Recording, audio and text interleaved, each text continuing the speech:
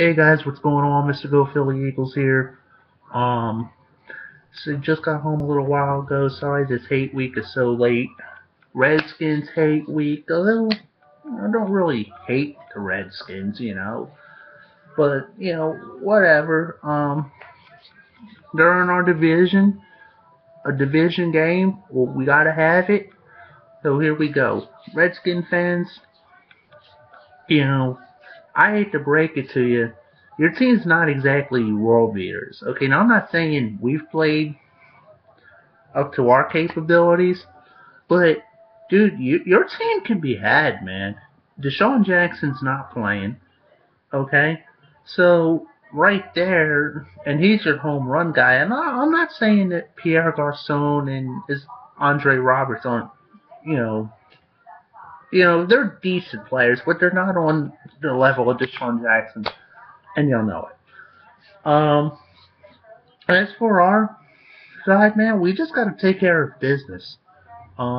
We gotta make sure that I don't know what the game conditions are going to be. The game is scheduled to start at 1 o'clock as scheduled earlier.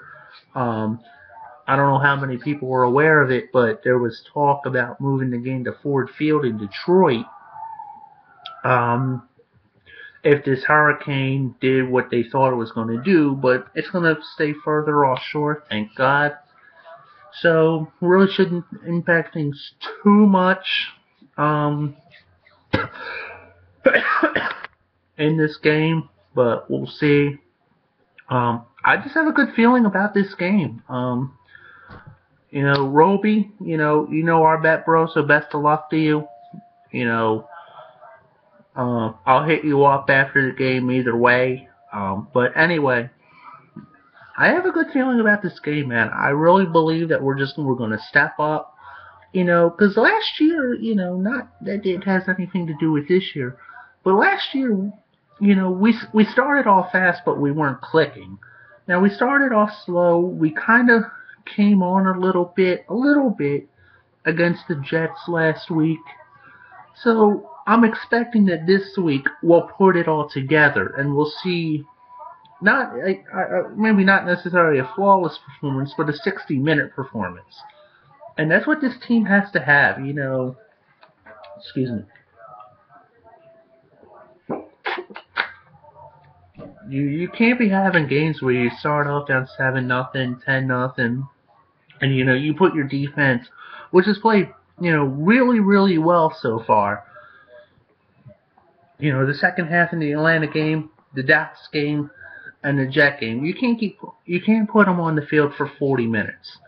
Kirk Cousins, he's not that good. And look, I don't know how you guys view RG3.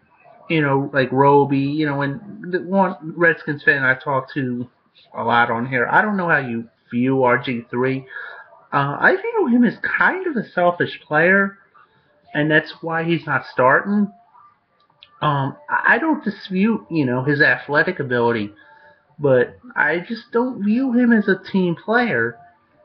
But that's just my own humble opinion. You know, Look, well, I didn't personally view this when he was with the Eagles. You know, I loved his productivity, but I'd be lying if I thought he was, a team guy. I just never viewed him that way. So it goes both ways, obviously. But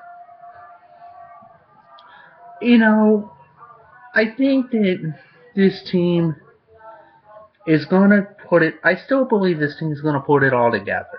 I don't think we're as bad as the experts are saying. I think that when you have these kinds of changes that we've had, in the off season and whatnot, it's going to take a little while for it to gel. So I'm not, like I said, it hasn't been a great start to the year, but I'm not pushing the panic button on it. I'm really not. That's not me. But with that being said, I'm going to go for a final score prediction and say Eagles. I'll say the Eagles 27 and the Redskins 17. I think it'll be a close game in the fourth quarter, and the Eagles will score a touchdown late, kind of get out of there. Um, I don't know. Like I said, I'm not sure what the conditions are going to be down in D.C., but I do think the Eagles will get the win, and I'll see you after the game. All right. Good luck, Roby. I'll hit you up after the game. Peace.